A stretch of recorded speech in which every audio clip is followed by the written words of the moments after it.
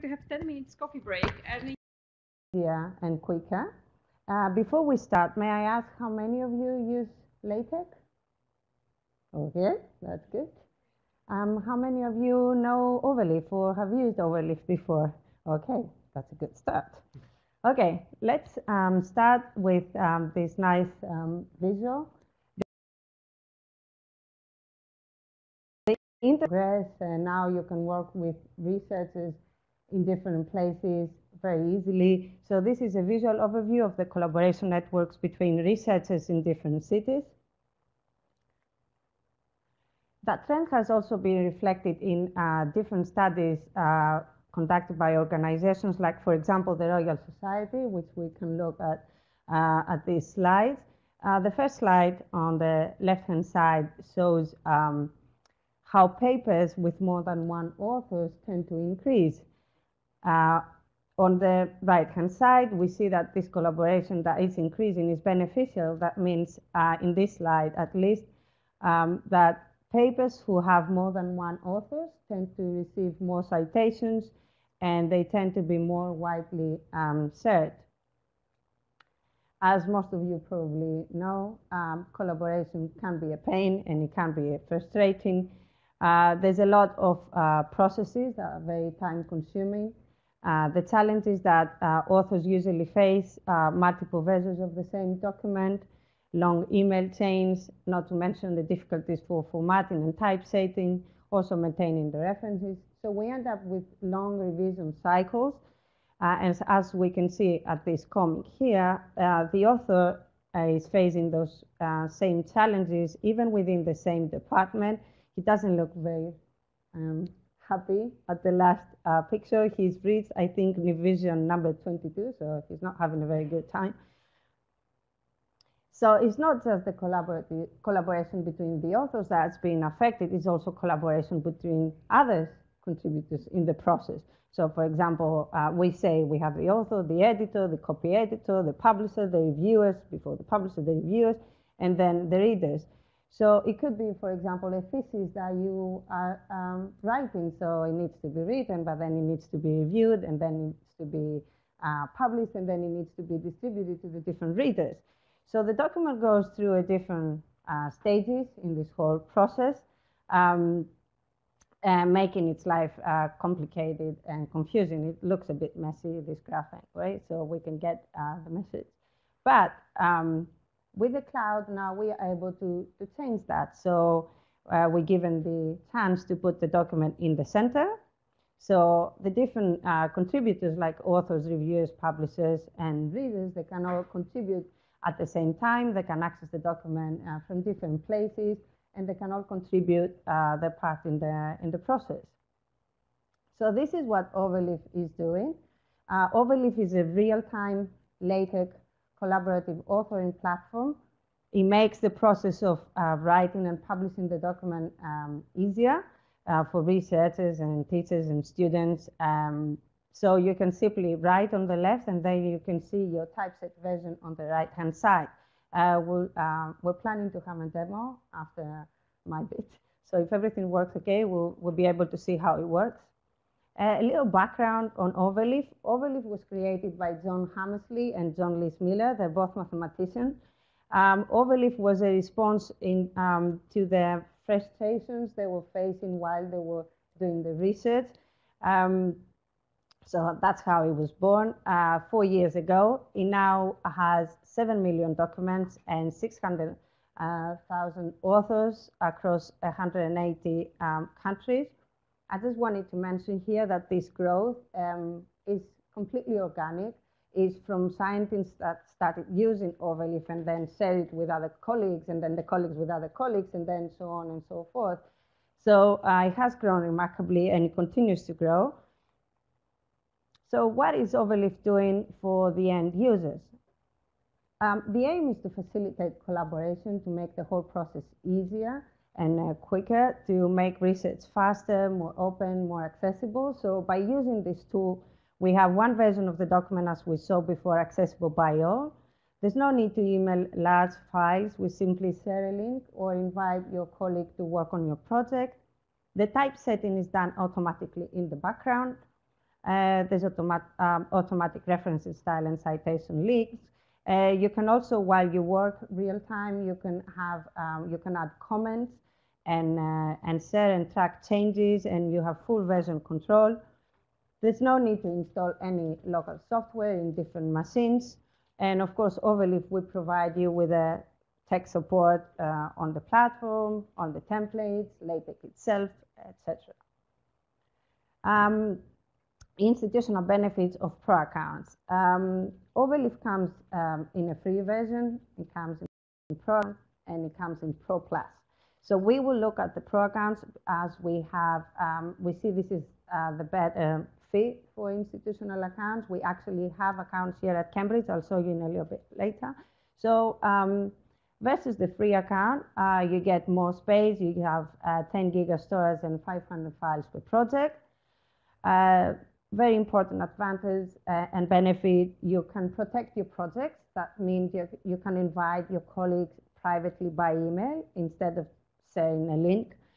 You have full project history and version control, so you can see at any point who's worked on your project, what changes have they made, and when, and the name, so you are fully informed of what's going on your project. You can have a quick save to Dropbox and priority support.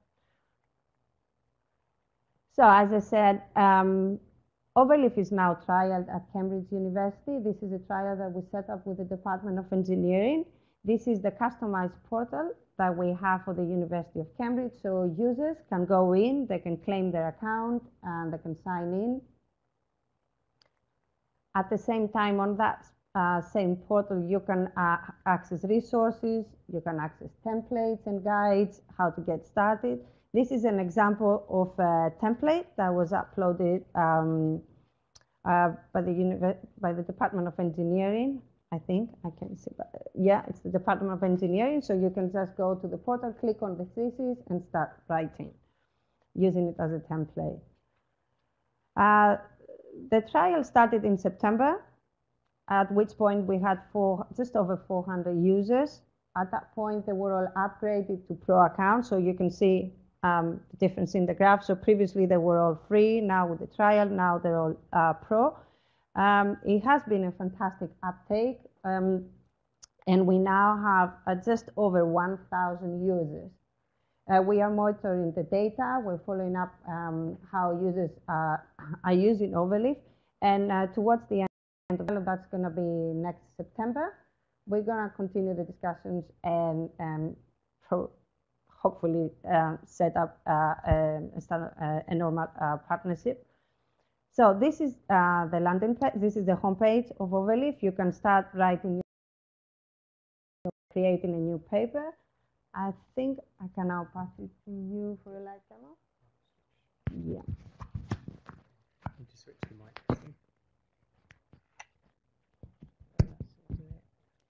I'll just hold it, I think. Might be easier. It's also going to be a bit awkward with me sitting here, but here we go. Okay. Let's open up Overleaf. If we just, as I said, you just click here to create a new paper. And as it loads up, so this is our sort of demo sort of test project that you automatically create. And it comes with just some examples of how to get started. But as you can see, if I start saying, edit the abstract, see if I can put this mic somewhere a bit. Yeah. Okay. Let me just say hello, Cambridge, and then it should. Once this blue bar, so it's now got off to our servers. It's rendered out the the LaTeX, and it says now appearing over here, and we can adjust this. If I use the mouse, it would be better. Here we go. It's now appeared here, so you can, as you type over here, it's appearing and updating over here, and this is the final output that you can that you will get if you click this PDF button up here. That will give you the output PDF. So yeah, that's kind of This is what we call our rich text mode. So it's much more familiar if you know Word or Google Docs or something like that. That's sort of what you would expect. But we also have what is relying on is this underneath, which is our source LaTeX. So for the people who are familiar with LaTeX, you get the full power of LaTeX and all of the bits of LaTeX. And so just to explain for those who don't know LaTeX, you can do some powerful things with LaTeX, like much better support of mathematical symbols and bits and pieces like that. So it's basically, we aim to, the whole purpose of LaTeX was for writing scientific papers. So it tends to, the output of LaTeX tends to look a lot more like a scientific paper than if you use Word or Google Docs or something like that. It's obvious, you know, that it's a scientific paper. And as Villy talked about, we do a lot of sharing and collaboration on Overleaf. And so if you using this share modal up here, this at the moment by default it's what we call a private project, which means that only people with the link can find it, and that they're all like somewhat difficult to find. You can't guess the links. That's my point. But because we're on a pro account at the moment, we can click this, make it a protected project, and now this project will only be accessible to myself and people. If I invite myself here,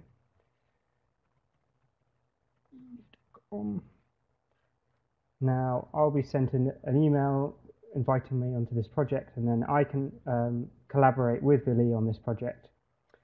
The other thing is that we have a Git integration. So if are there many people who know Git? Yeah, so if you know Git, then it's basically a method for collaborating with others and version control, like controlling how changes are made. So it allows us to do offline support with Overleaf, so you can sync down your project, work on it locally, and then say if you're on an airplane or something like that, and you can sync it back up, that sort of thing. So that's our Git integration. Actually, I'm going to just quickly make this unlisted again. We also have read-only links, so if you want to share your project just to others who won't be able to edit it, you can copy-paste this link and send them over.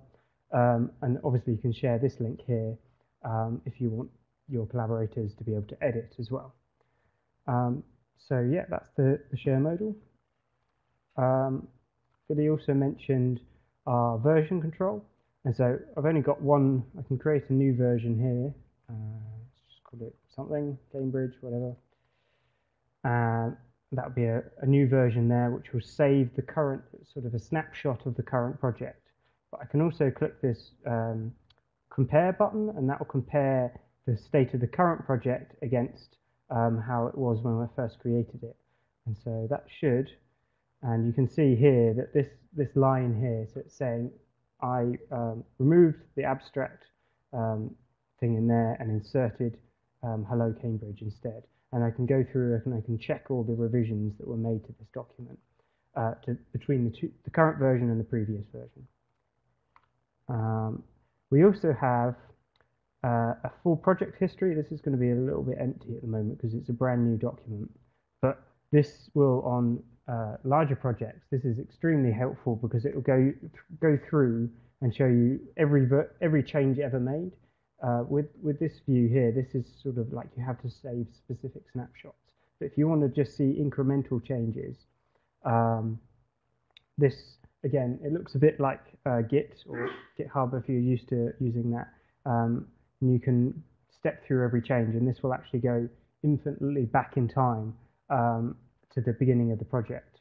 And you can also download, if you want to restore that state, we have download buttons here, or you can just click to view the source and then copy paste out of there. We are working in the future to be able to make this a bit more user friendly, where you could just click a button and hopefully it will restore all of that as well.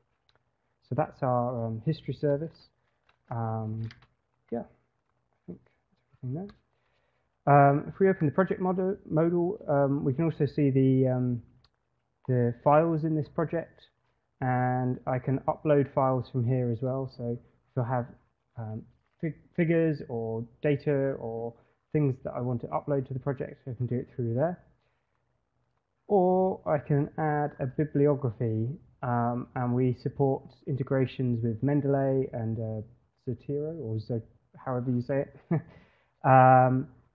I'm not actually signed in on this account, but you can link up your Mendeley account and then import references from a Mendeley group, and that will automatically be added to the citations. And so if I actually go in here and I can show you, if I type, where's the site?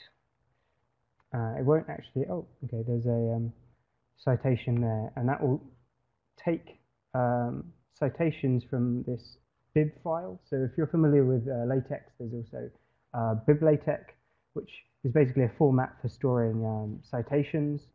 And then I can reference my citations here. If I make this a little bit bigger, you can see now my citation has gone into there.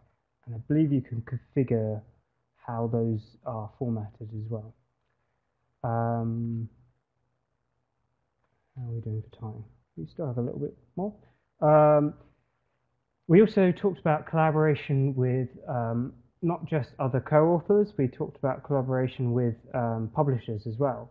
And this is sort of more into the peer review part of Overleaf as well, because we not only support integrations with lots of different journals. So if you wanted to submit to F1000 Research or PeerJ, or bioRxiv was mentioned before, or arXiv itself.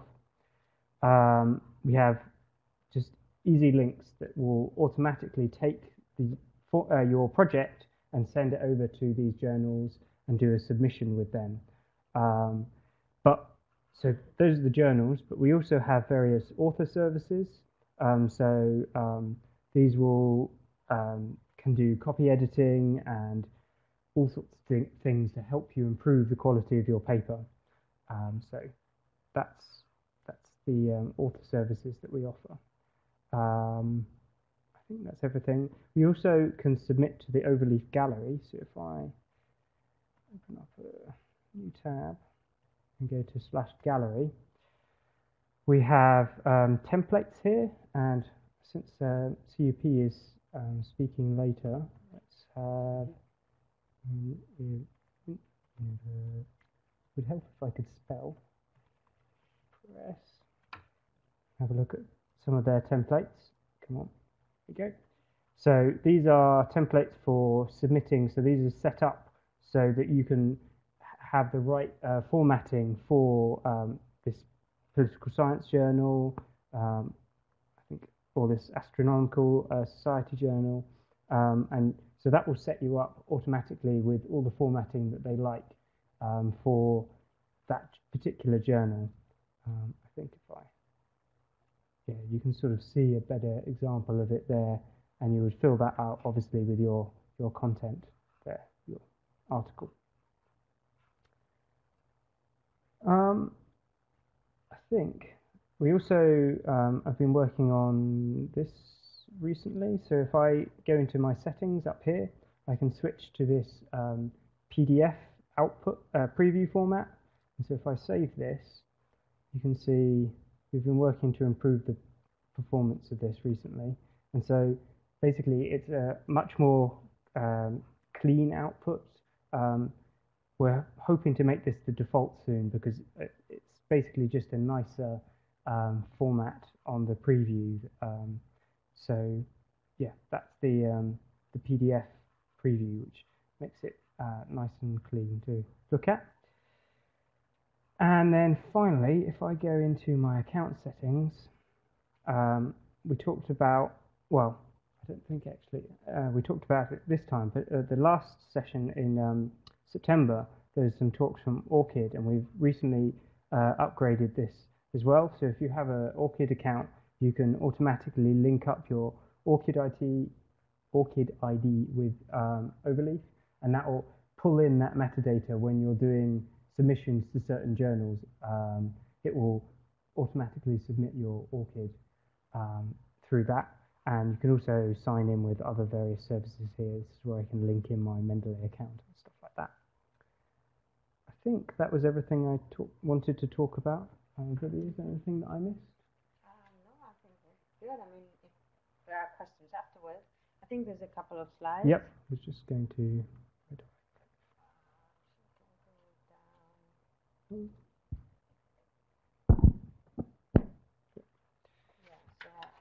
We saw that, or these are things and steps that Ali took you through the demo.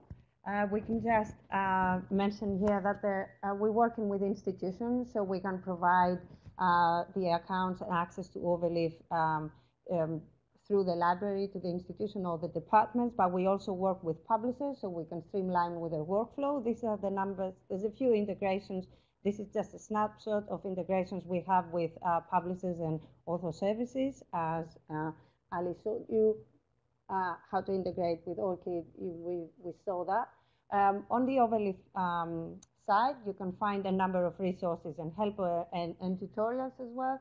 How to use LaTeX, for example, or how to link your account, or how to link with Git or work with Git.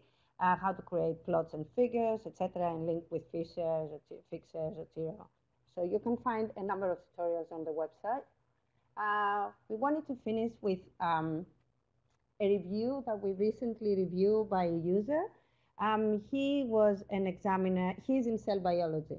So he was an examiner for a PhD Viva here in Cambridge recently. So he says that he usually asks students, what would you do differently at the end of the exam? They usually say, I would do it much quicker, but he was surprised recently to receive a response like, I would work in LaTeX. So we wanted to mention that to you. I have put the link there for people who want to read the review, because it describes the features and how everything works from his perspective, so it might be informative for you as a user.